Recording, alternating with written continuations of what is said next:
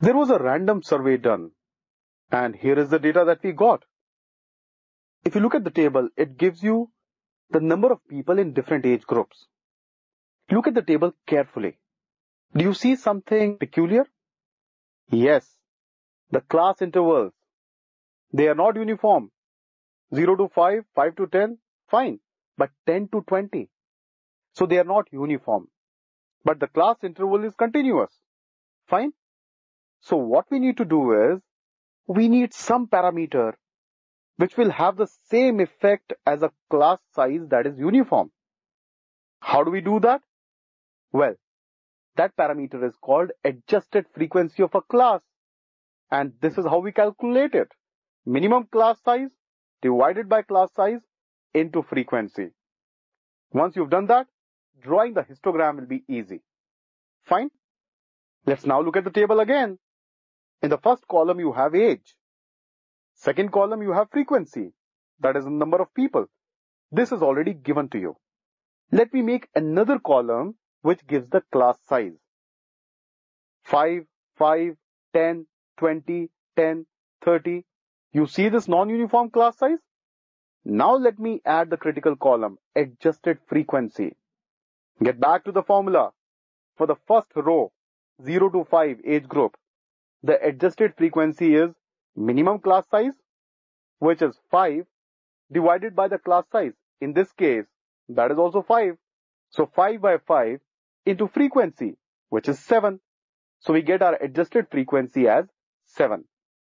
Second row, minimum class size 5, this class size 5, frequency 9, and we get our adjusted frequency once again as 9. The third one, carefully, minimum class size, well, that will remain the same, 5. And this class size, this time it is 10 to 20, so it is 10 into, what is the frequency? 14. So we get the adjusted frequency as 7. Similarly, we do it for the rest of the rows. And we've got our complete column of adjusted frequency. Now we are ready to draw the histogram. What is the first step? We draw two mutually perpendicular axes. Now the intersection is obviously the origin.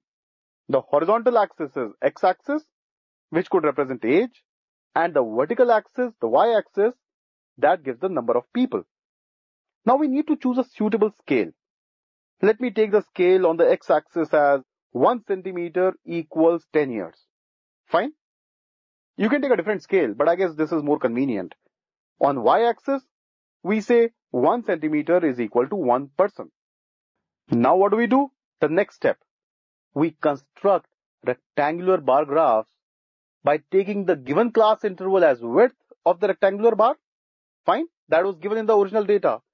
And we take the adjusted frequency as the length of the rectangular bar. That is the height in this case. Fine? Look at it carefully. This is your histogram. Observe it.